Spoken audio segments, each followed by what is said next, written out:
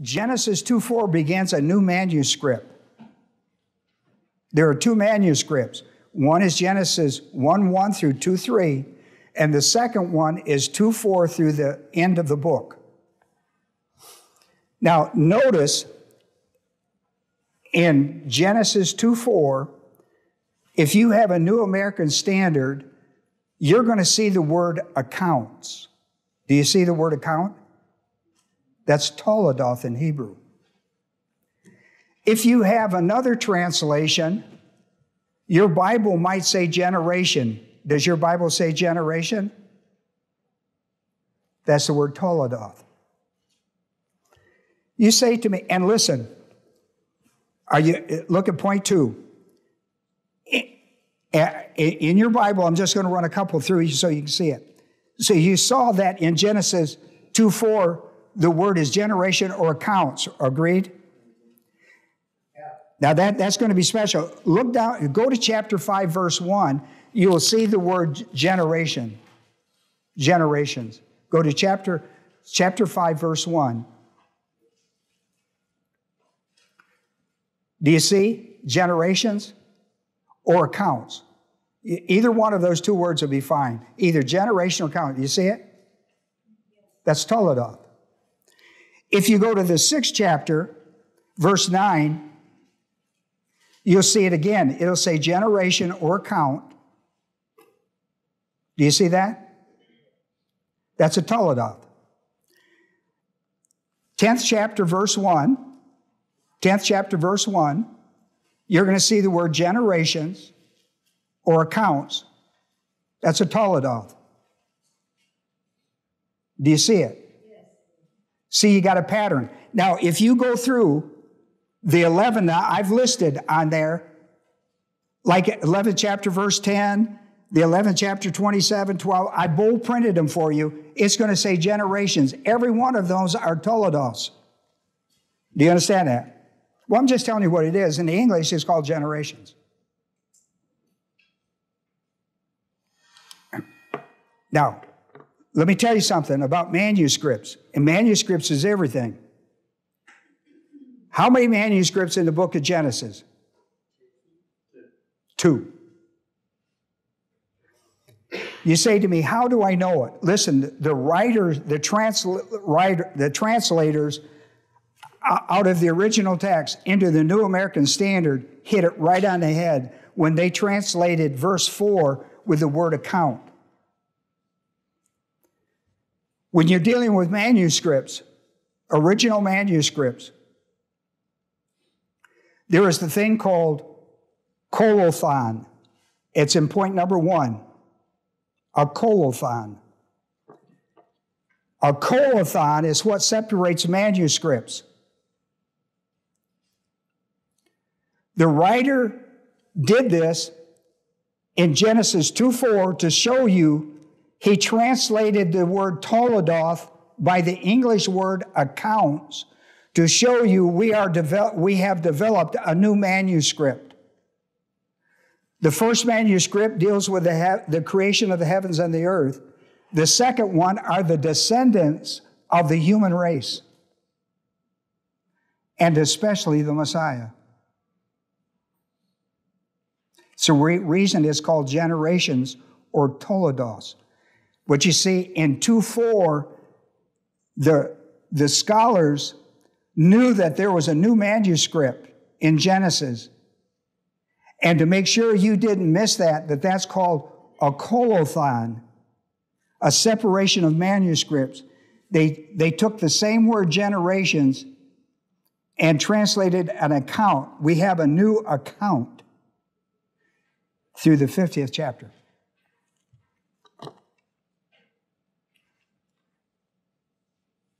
I know. Look, I know. You're going to say, I've never heard that ever in my life. I know that. But did I not just show it to you? Now look, I can't help it that you don't know Hebrew. You could if you'd come to this church. We teach you Hebrew. You don't have to be without it. Right now we're teaching Greek. Teaching Greek in this church. So you understand the magnificence of the Greek language. But listen, Anybody can learn it, right, Willie? All right, shake your head, yes, Willie. Just depends how much you want. Just depends how much you want. See, we're going to give you as much as you want. It just depends how much you want.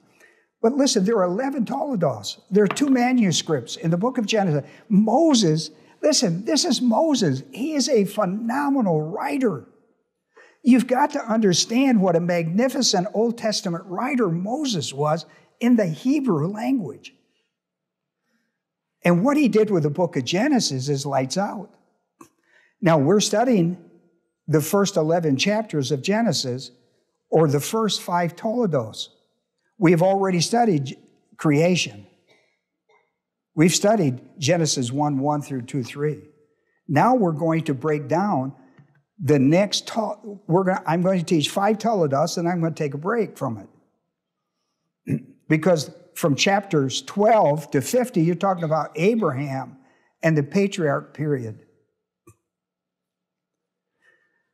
So, but let me tell you, this study in Genesis is dynamite.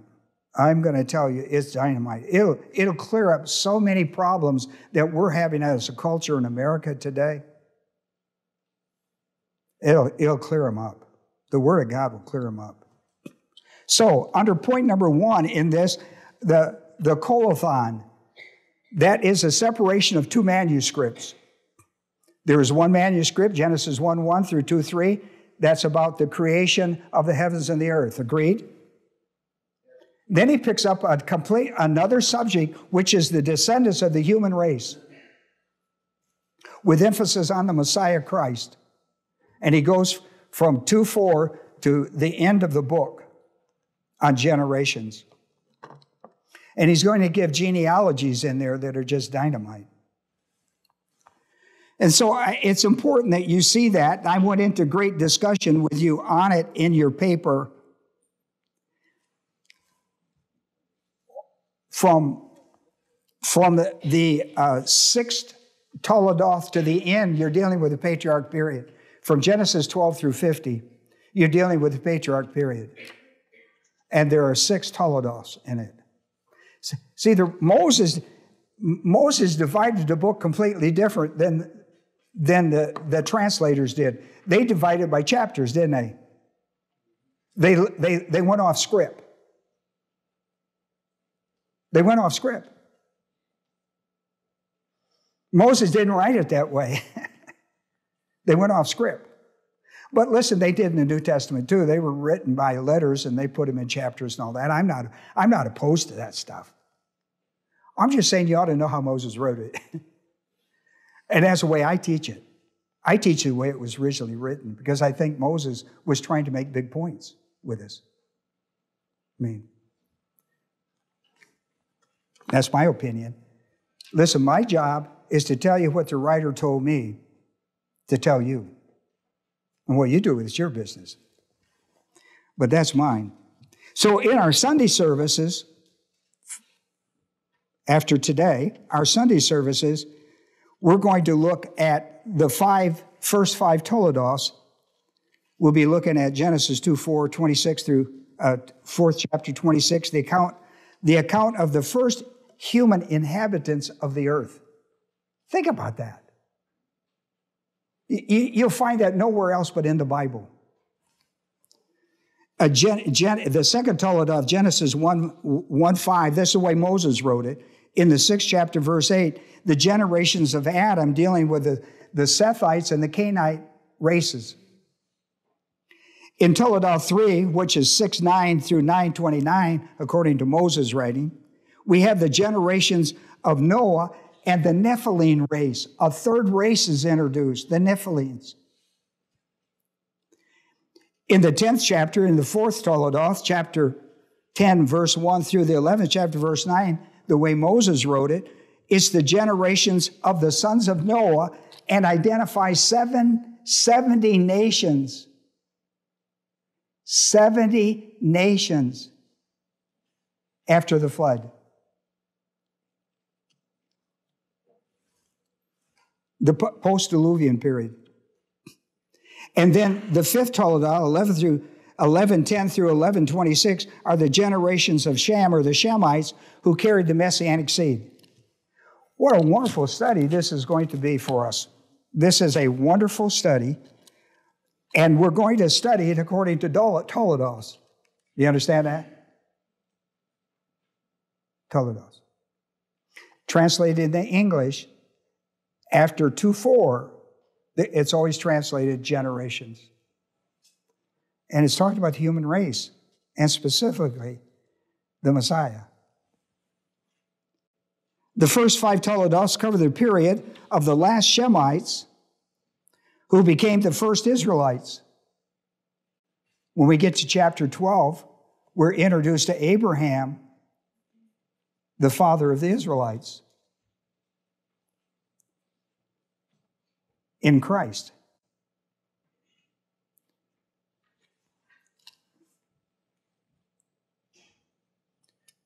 In the Abrahamic covenant, God told Abraham that he would be the father of a multitude of nations. That never happened, except in Christ. And when he gave that prophecy in the 12th chapter to Abraham, called the Abrahamic covenant, when he refers to you, he's referring to Christ. You shall be a father of many nations. He's not talking about Abraham. He's talking about Abraham's seed, Christ. Watch this. I'm going to close. I'm just priming the pump. All I'm doing is priming the pump. I want you to go to the book of Galatians with me. I want you to go to the 3rd chapter with me. When he was speaking to Abraham, he wasn't speaking to Abraham as such. He was speaking to Abraham as the father of Christ. In regard to seed, descendants. In the 3rd chapter, verse 16,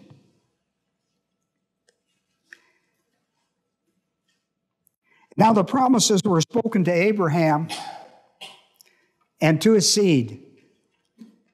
He did not say, and to seeds, as referring to many, but rather to one.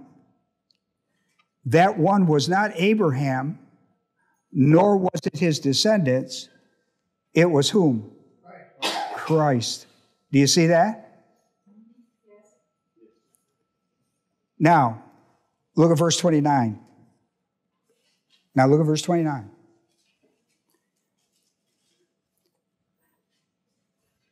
I'm going to jump back up to 26, but I'm headed to 29.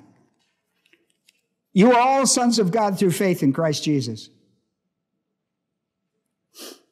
For all of you who are baptized into Christ have clothed yourself with Christ, point of salvation.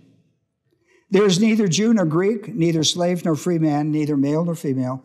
You are all one in Christ Jesus. Now look what he says in verse 29. For if you belong to Christ, then you are Abraham's descendants. You see, that's part of the you of the father of many nations. You are Abraham's descendants and heirs according to the promise that given to Abraham in Christ. It's always about in Christ. That's just interesting. We're going there. We're going to study all this. We're going to study all this on Sunday. We're going to study it all. All right? But we're going to study it by Moses' outline. We're going to study it by Toledoth. Are you with me? Jack. So the colophon is the Toledoth the colophon, or is colophon something separate? The colophon is an identity that we're separating manuscripts. That's why it's only used in verse 4, but it is a Toledoth. They translated account to make sure you knew that we are separating manuscripts. Is a switching of manuscripts. By the way, That's kind of common knowledge. It's called a colophon. Okay? I mean, you can look it up in your English dictionary if you want to. I mean, it could kind of tell you. It separates manuscripts. And they showed it specific because at Toledoth, they translated accounts. Good question. Thank you. Good question. Okay. Let's have prayer. And you stay and eat with us. Please stay and eat with us. Go downstairs. These ladies have cooked. They have prepared us a meal. And then stick around, play. If the sun's out in the rain, well, we got some games, and we want to get to know one another better. Father, we're so thankful for these that have come our way today on Sunday. Isn't it interesting, Father, how Paul calls it the Lord's Day because of the resurrection? Oh, thank you, Father. I pray, Father, as we have closed one service and opened another idea of the Toledoths. I'm so thankful, Father, for the great writing of Moses, whose great focus was not on the law, but on Christ.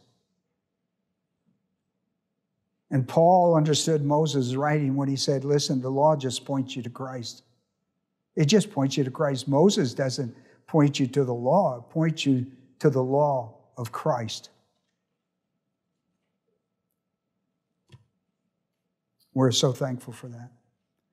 Encourage our hearts today, Father, to be one of one minds, to fellowship with one another. Be thankful, Father, we're in Moody. To be part of this Moody community is our heart's desire.